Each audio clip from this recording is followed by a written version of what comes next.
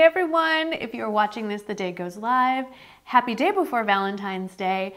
I thought it only appropriate that since this is my Valentine's Day themed video, obviously I'm going to talk about something that I love. And these are my all-time current drugstore loves. So when I started my channel almost 8 years ago now, it was heavily drugstore.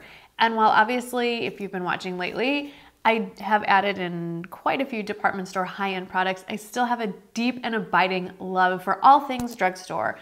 And I do use them every single day, some of them in some form.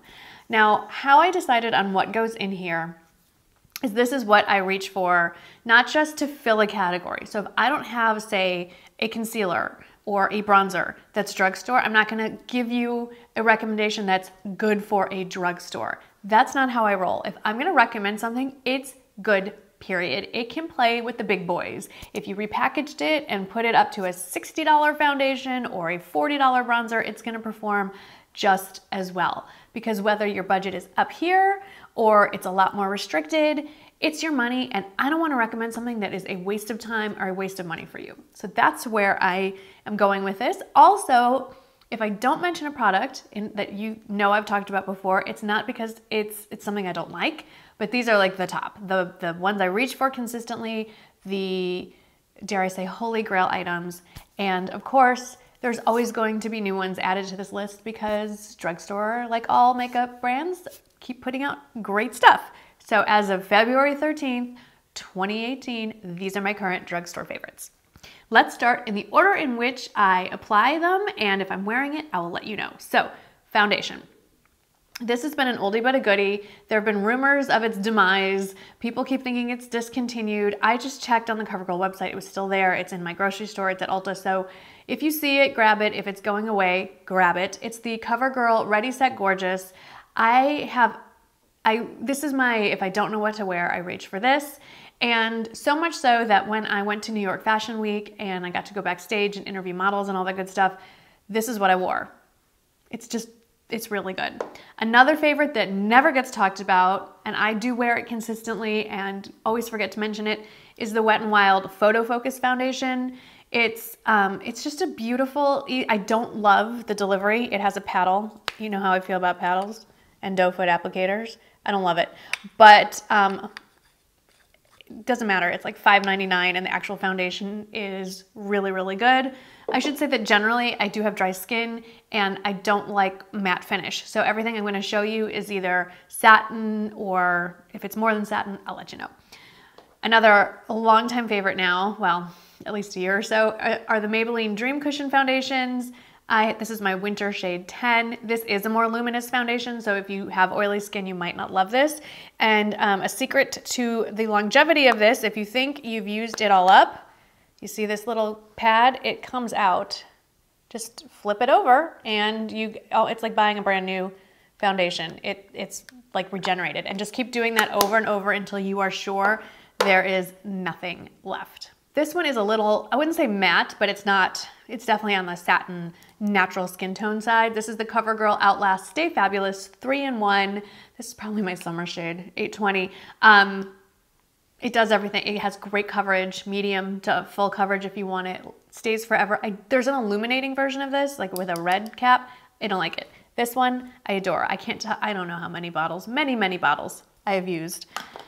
Now this one is luminous. It's the L'Oreal True Match Lumi. It's probably the only L'Oreal foundation I really love. Many people say this is a dupe for the Armani Luminous Silk because L'Oreal is the parent company for Armani. I would say it's very similar. I wouldn't say it's a dupe. It's very similar. The only drawback to this one is I don't get a full day's wear. I'd say a good 6 hours out of this before it starts disappearing on me. And then lastly, what I have on today, I'm very excited about. It's a recent purchase in the shade, but it's a long time love. It's the Milani Conceal and Perfect 2-in-1 concealer and foundation, or foundation and concealer.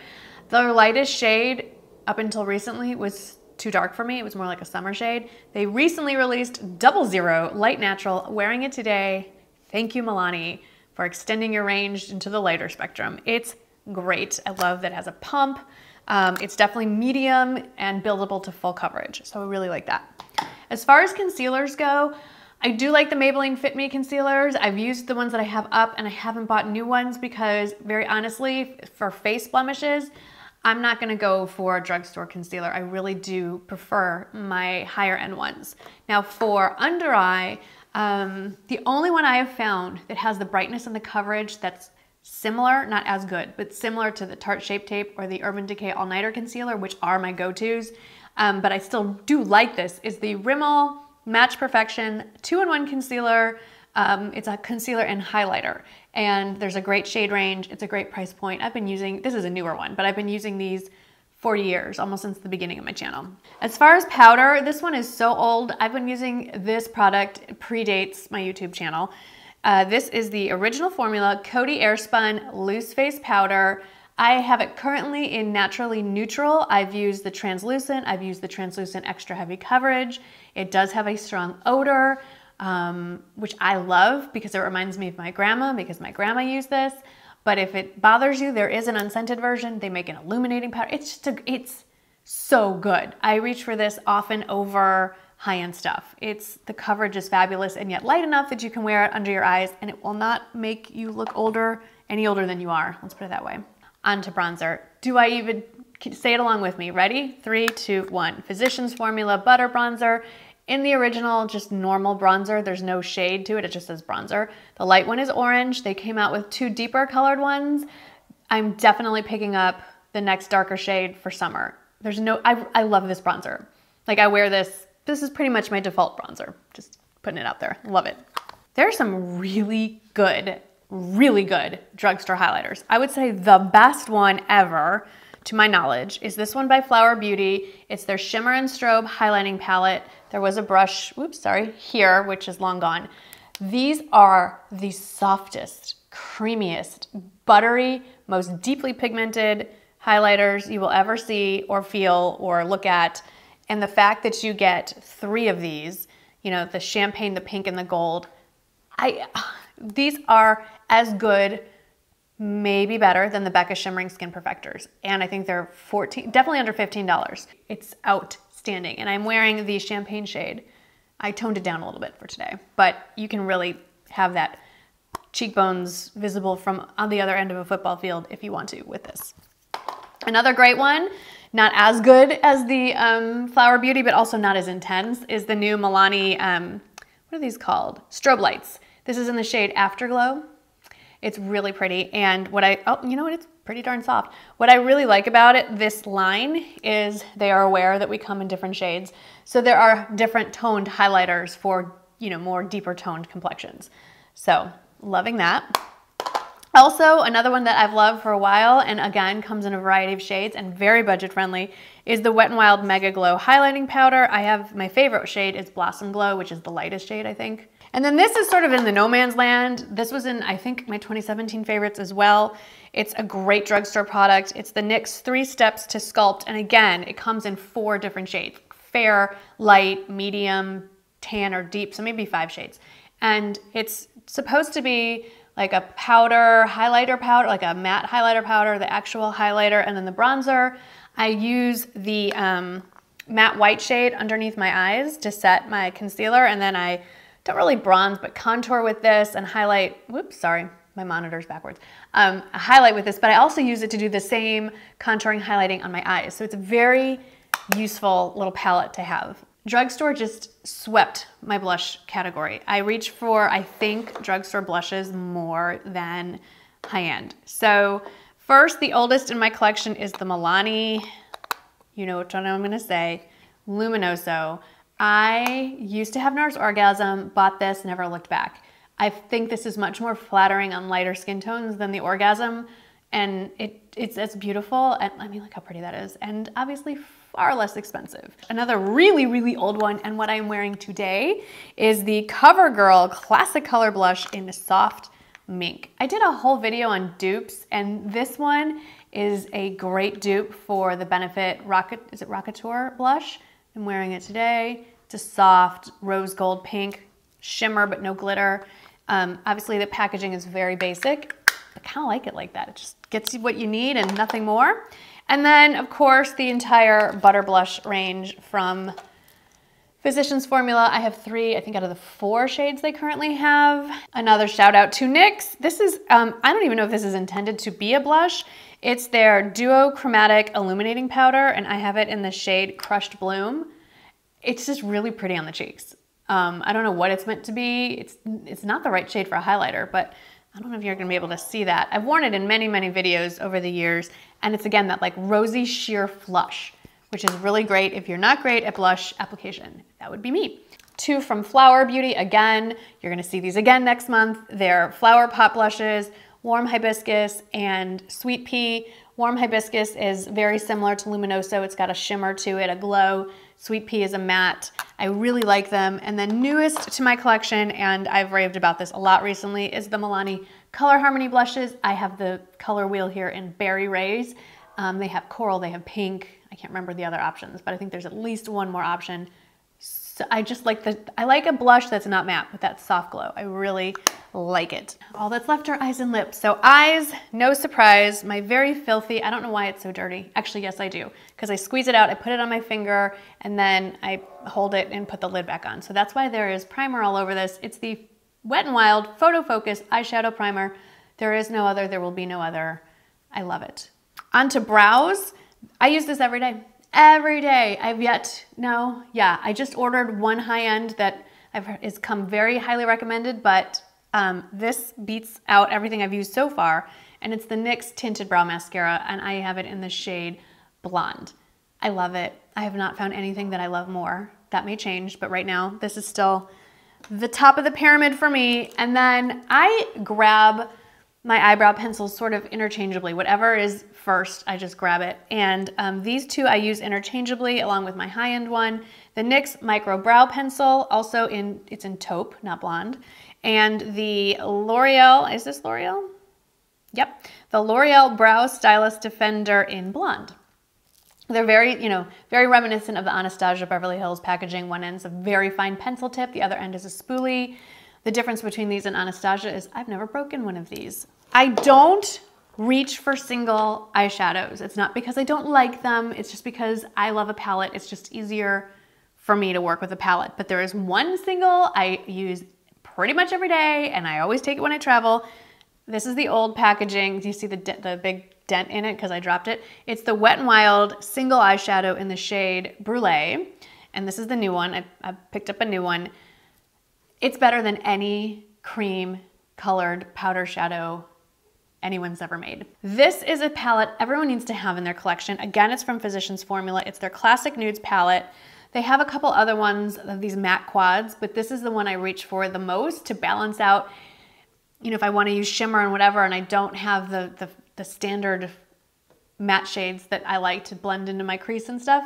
This is the one. I forgot to tell you, I'm wearing the NYX brow pencil today. CoverGirl True Naked palettes. These are absolute ripoffs of the Urban Decay palettes, the Naked palettes, and I don't care. My favorite one is the Nudes. It's very well worn. There you have it. And, oh, you know what? I forgot to grab the other one I have. They have the Goldens right here, very pretty. The Roses right here. Totally forgot to grab it. It's in the back of my drawer. They have the Jewel Tones, which are really, very bright, very pretty colors. And they just came out with the Smoky palette, which I don't own. And I honestly do not think I will buy because they are not shades that I personally would ever wear. So I don't see the point in buying them. Creamy, buttery smooth, pigmented, beautiful shades, blend well, can compete with any other eyeshadow on the market. And then what I'm wearing today, and I absolutely adore, and I just ordered another palette in a warm natural, I want to say. It's the Flower Beauty Shimmer and Shade Eyeshadow Palette. This is in Golden Natural. I'm wearing it today. If you buy 2 things from Flower Beauty, this and the highlighting palette, and it comes with a really great brush that I have no idea what I did with it. The only thing that takes away from this palette that makes it like 99% out of 100 is there's no cream, matte, or satin shade for blending. That's it. That's the only thing they need to add to this. There are mattes, there are shimmers, not really glitter, which I appreciate, and I just love this palette. Moving on to eyeliner. There's only one, and I actually reach for this over all my other eyeliners. It's the CoverGirl Queen Collection Vivid Impact Eyeliner in the shade Truffle. They're very difficult to find in person. CoverGirl only stocks certain stores in certain areas, which I talked about it in Instagram Live. It's, to me, very bothersome that the retailers think that only certain people live in certain places who are going to buy this. This is marketed for the African American community, and I'll just say it pisses me off. Like, it should be everywhere, and why it's only targeted for a certain population, I have no words. It's 2018. Like, get it together, CoverGirl. Anyway, be that as it may, you can definitely order it online. I will link it below. It's creamy, pigmented, doesn't transfer. It's the perfect dark brown shade. They have other shades that I love as much, but I'm a dark brown girl. That's my go-to eyeliner shade. It's the kind where you have to stick in a sharpener. It sharpens just fine. Comes to a great point. I'm wearing it today. I recently have not found a mascara from the drugstore that I liked as much as any of my other ones until Maybelline sent me this one, and I really do love it. I mean, I can't speak for anyone else. I don't know why people would say they like something and lie. Like, it's just makes no sense to me. But I like this. It's the Maybelline Total Temptation in Black is Black.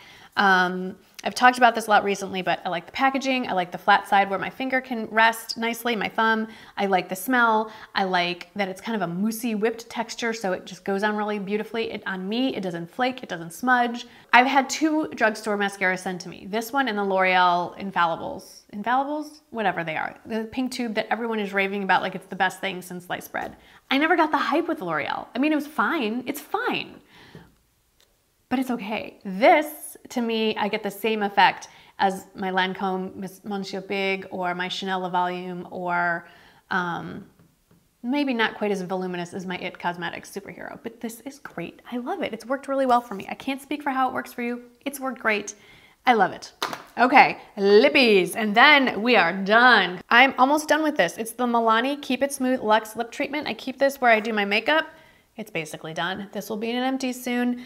You know, I don't love the delivery because it's a pot, so you gotta stick your finger in. I keep a little spatula, like a makeup spatula, and I just slap it on right after I put in my foundation and then just let it sit while I do my makeup and then put on my lipstick, and it's lovely and it smells really good. And I'll probably just buy another one. Let's address what I am wearing. It's one of the Flower Beauty Mix and Matte Lip Duos. This is in the shade Violet Vixen. That's what I have on today. Love this. I've mentioned it recently in my January favorites, so I don't want to go on and on too much, but many shades. They're all wonderful. One end is the lipstick, and the other end is the matching lip gloss, which you do not have to layer on. I don't always. Or you could wear the lip gloss by itself, which I've done as well. It's just, it gives you options. I like options. Milani lipsticks, there are many that I love. I really love the smell. To me, they smell like Jolly Ranchers. They're amazing. And they're always coming out with great colors. The ones I reach for the most are Nude Cream, which is pretty self-explanatory. Matte Darling. These are matte lipsticks that will not dry you out. That's kind of nice. And Matte Blissful. It's a lot pinker. Love those. And then the last thing is the Neutrogena Hydro Boost Hydrating Lip Shine. This is in Pink Sorbet. Radiant Rose is a little bit deeper. These are so moisturizing, so beautiful on the lips. There's a red one that I actually want to try too. They have a lot of color options. I would say because of the delivery and the pigmentation and opacity, these are dupes for Sarah Happ lip glosses. So if the $20-something price tag is a little off-putting, give these a go. I hope that you enjoyed this video. I'd love to hear from you. If you have some other favorites from the drugstore that you feel I'm missing out on that you want me to add, give it a try or whatever, put that in the comments below. I love hearing from you.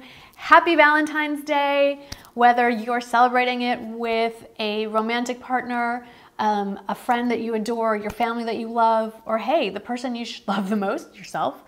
I hope you have a wonderful day doing whatever it is that you do. Don't forget to subscribe, and I'll see you in the next video. Thanks for watching. Bye-bye.